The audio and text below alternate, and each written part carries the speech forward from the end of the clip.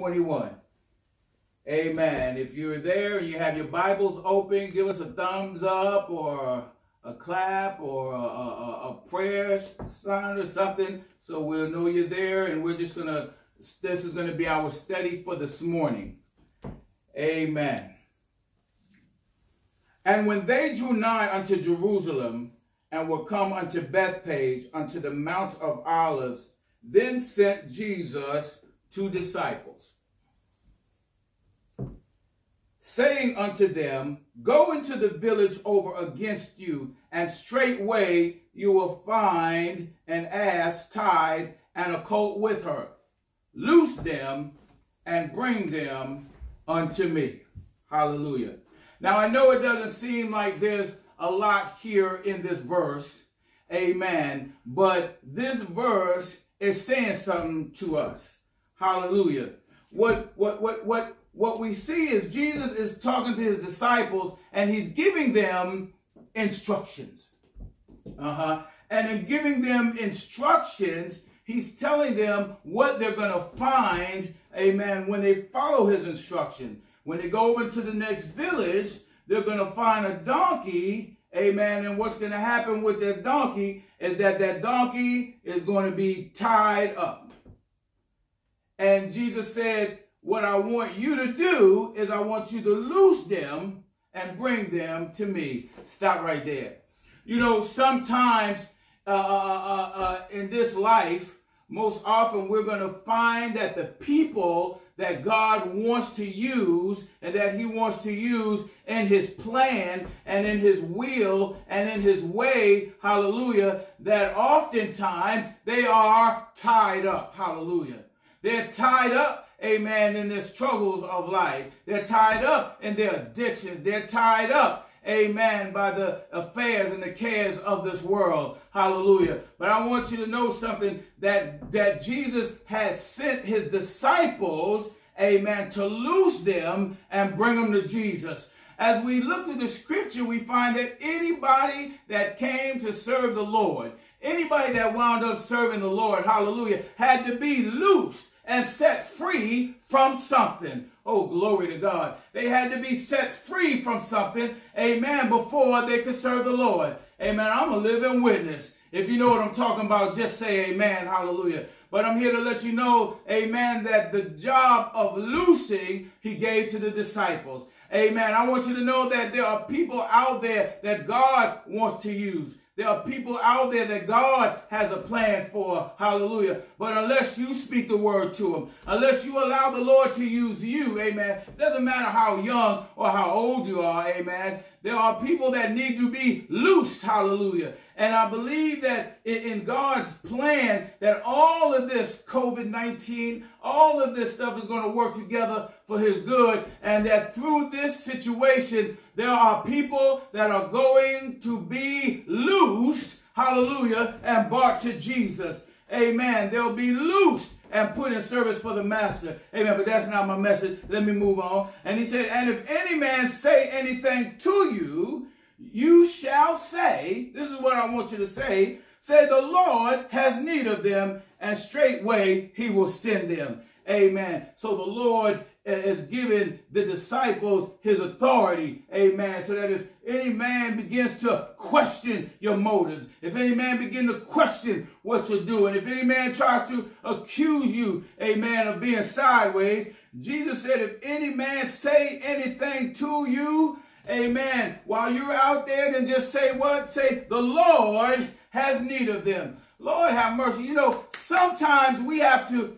amen, be our own deliverance. Amen. David said that he had to talk to himself and encourage himself in the Lord. Amen. And sometimes we have to make decisions. Oh, hallelujah. Sometimes we have to make hard decisions. Amen. Amen. As we realize God has given us the blessing and the gift and the capacity to serve him in a certain area. Amen. But then somebody may try to say something to you. Like, why are you doing this? Why are you making this decision? Why are you going this way and not that way? Why aren't you coming up the road with me? But part of the answer to that question, hallelujah, is I got to go this way, hallelujah, because the Lord has need of me. Amen. Amen. Sometimes, amen, we don't want to just put it on God, but God has given us the perfect out. I can't do this no more because the Lord has need of me. Amen. I can't go where I want to go anymore because what? The Lord has need of me. I can't hang around in this foolishness no more. Why? Because the Lord has need of me. Hallelujah. He wants to change my life and he wants to use me. Hallelujah. So to some things we have hard decisions we have to make. To some people and some things we have to say so long, amen, so that God can begin the next chapter in our lives, amen. I want you to remember that, amen. The Lord has need of them. The Lord has need of me, amen. You know, as your pastor, amen, and as your leader, amen, there are going to be times, amen, when we have to get involved in situations, amen. I want you to know right up front, amen, that my response will be, hey, the Lord has need of thee. Amen. The Lord has need of them. Amen. It's time for them to move on. Why? Because the Lord has need of them. Some of us, amen, we've allowed things to tie us up and bind us down. Amen. As we try to go to and fro, trying to figure out what to do. Hallelujah. But hold on. The Lord has need of thee. Amen. Amen. And then verse 4 says, all this was done that it might be fulfilled, which was spoken by the prophet, saying, tell the daughter of Zion, behold, thy king cometh to thee, meek and sitting upon an ass, and a colt, the foal of an ass. And the disciples went out and did as Jesus commanded them. Now, there's something about this 5th verse, amen, that we need to know. See, the children of Israel, they were looking for a Messiah. Hallelujah. They were looking for a Savior.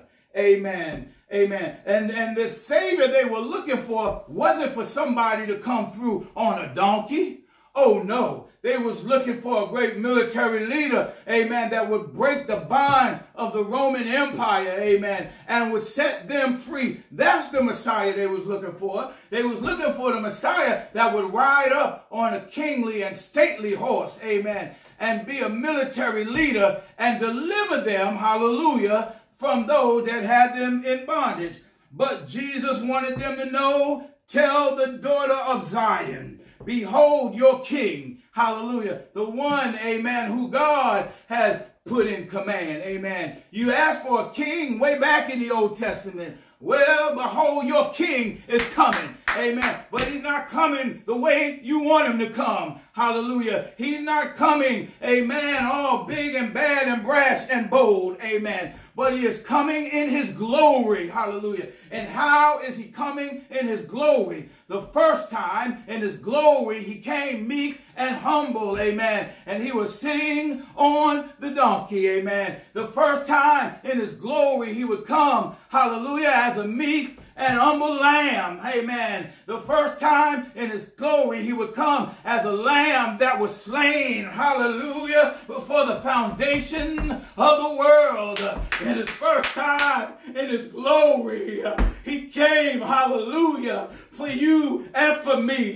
He didn't come to break the bondage of a Roman Empire, but he came to break the bondage of sin. Lord have mercy. Amen. And so he wanted to level the expectations of the children of Israel. He wanted to level the expectation and say, this is your king. Amen. He's not coming how you expect him. He's not coming the way you dreamed of in your imagination. Oh, Lord, let me pause right there for a second. Some of you think that God has got to do what he's going to do in your life according to your plan. Amen. But it's God's plan. He's a sovereign God. He's the one that's in charge. He does as he pleases, and either you are going to get on God's program or not. They were looking, amen, for a king. Amen. And they had in their mind how that king should present himself. Amen. Amen. But Jesus wanted to level their expectations. And he said, I want you to let them know that their king is coming. Amen. But he's coming, hallelujah, unto thee meek. He's coming humble and meek. And he's sitting on a donkey. Amen. And the disciples went and did what Jesus commanded them to do. That means they loosed the donkey. They loosed the fowl of the donkey. Amen. If anybody said anything to them, they did what he commanded them to do. They said, look, the master has need of them. And then they told the story to the children of Israel, saying, your king is coming. Hallelujah. But he is coming meek and humble. You know, don't get it twisted. Amen. He's meek and humble because he's a sovereign God. The same sovereignty, amen, that he used to put the moon and the sun in the sky, hallelujah. The same sovereignty, Lord have mercy, amen, that he used to send the sun from east to west instead of west to east, amen. The same sovereignty that he used, amen, when he created man in his own image, amen, that same sovereign God, amen, decided that he would come, amen, meek and humble, riding, hallelujah, on a donkey. And so in verse 8, the Bible says, and a very great multitude spread their garments in the way. Others cut down branches from the trees and strawed them in the way. And the multitudes that went before and that followed cried, saying, Hosanna to the Son of David. Blessed is he that cometh in the name of the Lord. Hosanna to the highest. I want you to understand what's going on here. So here Jesus is entering the city. And the people, they believe that this is the fulfillment, amen, of the covenant. Hallelujah. And in fulfilling the covenant, y'all Sunday school scholars, y'all remember not too long ago, we studied, amen, about the covenant that God made to David, amen, when he told David he wouldn't be able to build his temple, amen, but he told David that he would make his throne everlasting. Amen. So here the people, amen, are praising him because they are expecting, amen, that this is the Son of David, and he was, amen. And so they begin to throw their clothes down, and they begin to put the palms down off the trees. Amen. Some folk didn't have a cloak to throw down, so they went and found some palms. Oh, there's a message in that right there. Sometimes you may not have what you want, hallelujah. Lord have mercy, but you have to use what you got, amen. And God will take what you got, hallelujah, and make it all work out. Yes, he will. He'll take 5 loaves of bread and a couple of fishes, or a couple of fishes and some loaves of bread, and he'll make fish sandwiches enough to feed 5,000. So the folks that didn't have anything, they went to the palm trees and they pulled the palms off and they laid it at the feet of the beast. Because the thinking was that he was so high and holy. The thinking was that this is the Son of David. Oh, Lord, have mercy. He was. Amen. And so he's not worthy that the feet of the beast should, amen, touch the unclean ground. So they spread their palms, amen, and their clothes in front of the beast. Hallelujah. Oh, Lord, but Jesus, being the omniscient and the omnipresent and the omnipotent, amen, understood the big scope of what was about to happen. Lord, sometimes when we get in our feelings and we get in our emotions, hallelujah, we have to be careful because those same feelings, amen, that'll cuss somebody out will move us to say hallelujah and thank you, Jesus. You know, sometimes we can praise God out of our feelings and we can praise God, amen, out of our emotions. And that's all right, amen, when we're lined up, amen, with the word of God, amen. But we can't rely on our feelings and we can't rely on our emotions. But what we can rely on is this infallible word, amen. They were emotional, amen, and they begin to spread the palms and the clothes in front of the beast, hallelujah. But we know after a while and by, not too long after this, the same people from that crowd, some of the same people were in the crowd that was saying, crucify him, crucify him. Amen. We have to be careful about our emotions. Amen. But that's not our message. Amen. As I move on further down, it says, and the multitudes that went before followed, cried, saying, Hosanna to the Son of David. Blessed is he that cometh in the name of the Lord. Hosanna in the highest. You see, they could only see, amen, Jesus from the viewpoint of being the Son of David. Amen. The one that would sit on the Davidic throne. Amen. Hallelujah. But thank God Almighty. Amen. When we see him coming in, amen, on that donkey, we see him, hallelujah, as the Son of God. Hallelujah. And then the verse 12 says, and Jesus went into the temple. Verse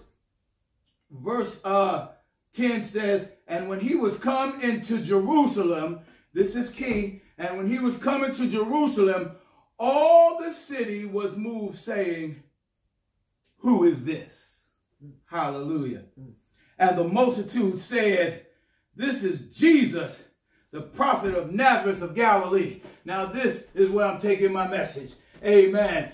This is Jesus, the prophet of Nazareth of Galilee. Hallelujah. They had a partial picture. Hallelujah. But I just want to talk to you real quick about a more complete answer. See, they could only talk about what they knew. And at that time, all they knew was that this was Jesus. Hallelujah. The son. Amen. I lost my place. That this was Jesus, the prophet of Nazareth of Galilee. That this was Jesus, the prophet of Nazareth of Galilee. That's all they knew. Amen. So that's all they could say. Amen. That this was Jesus, the prophet of Nazareth from Galilee. Hallelujah. Oh, Lord, have mercy. But today, if someone was to ask us, who is this? Lord, have mercy, based on our point of reference, we would have a more complete answer. Amen. Because on this Palm Sunday, we know him, hallelujah, as the Son of God. Amen. Peter revealed this, amen, in a conversation earlier in the book of Matthew. Amen. And he was credited with it not being revealed to him by his own intellect, but that it was revealed to him by God. Who is this? This is the God, amen, that's going to take us through COVID-19. Who is this? This is the God that's going to draw us nearer to his bleeding side. Who is this? This is the master of the universe. Who is this? John put it best when he said, in the beginning was the Word, and the Word was God, and the Word was with God. Hallelujah. Who is this? This is the Word of God. Amen. This is, amen, the Son of God. This is the Savior of the world. Who is this? This is a friend when you're lonely. Who is this? This is a doctor in your sick room. Who is this? This is somebody you can talk to. Amen. When you need someone to talk to. Who is this? He's a friend that sticks closer than a brother. Who is this? I make it personal. When my mother and my father forsake me, Lord, who is this? This is the one that will take me up. I'm so glad this morning that I can answer that question in its completeness. Who is this? This is the builder and foundation of the great grand church of God, the unstoppable, unpenetrable, unsinkable church of God. No COVID-19, no disease, amen, no plague will stop the church of God. I just want to encourage you this morning, amen, that this is the old ship of Zion, and you got to get on board.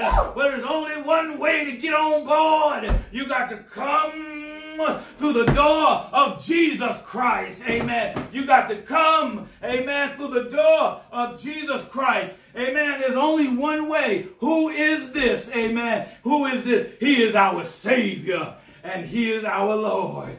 Amen. Who is this? Oh, he's more than just a prophet of Nazareth. Amen. Somebody said he's the dearest of 10,000 to my soul.